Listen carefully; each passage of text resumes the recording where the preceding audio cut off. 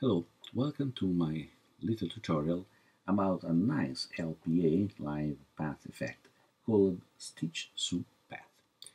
First of all, get rid of this page border with clicking on Document Properties and then unselect Show Page Border. Close and stroke one key on the keyboard, I means the number one key, to have a 1:1 scale canvas. Now let's select a spiral. Okay, convert object to path. Now it's no longer a shape, it's a path. And then let's duplicate it with Control D, enlarge a little bit and rotate as well to avoid this kind of conflict. Okay, it's enough. Now, Stitch subpath as name works between two subpaths. Now we have at present two paths, two distinct paths, independent each other. We have to make them join in a single path.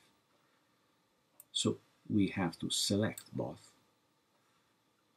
and then combine with Control key or this item on the menu. Now we have a single path composed by 26 nodes and two subpaths. Now we can apply this LPE path effect called Stitch subpath. Now we have 5 segments, so we have to increase them to just to have some visual result. 100. Now better.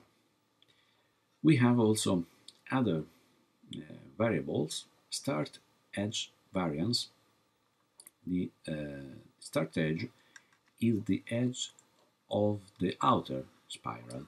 So going here to modify it will shift the starting point in some way, pretty randomly, and the same with an edge variance. We'll modify this, the ending point, so set it in 25. Okay, the same with the spacing, start spacing variance and end spacing variance.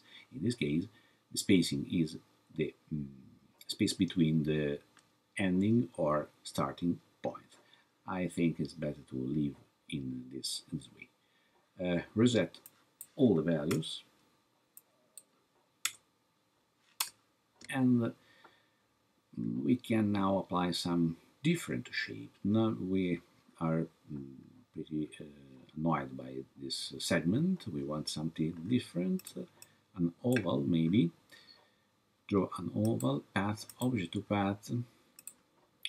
Let's rotate it by 90 degrees and copy it by Ctrl C or the contextual menu. Copy. Now back to our original form and select this. Link to path on Clipboard. Is pretty nice. Difference with past path simply is if you use the linking option, means that modifying the object we have put in our clipboard, we can have reflection on the design. Example this. We can also modify from directly on canvas with this button. Click and click and drag on a particular node. This means that we can modify our form in this way. Now it's pretty easy. I want to show you another feature, interesting feature of this LPE. Now select all with Ctrl A and delete. Let's draw a segment this way. Okay. Now a smaller one, maybe here. Okay, and enter. Now we have two independent paths to be joined to form a single path with two subpaths. Same combine, and again LPA, stitch subpath, add. Now if we stroke some 75 here, we have such a pseudo perspective effect. I think it's pretty interesting. It's like looking from the roof of the palace to the ground. It's an effect I want to share with you because I think it's pretty and useful. Now it's all for this LPA. I hope you can understand my poor English, not easy for me. Anyway, enjoy Inkscape.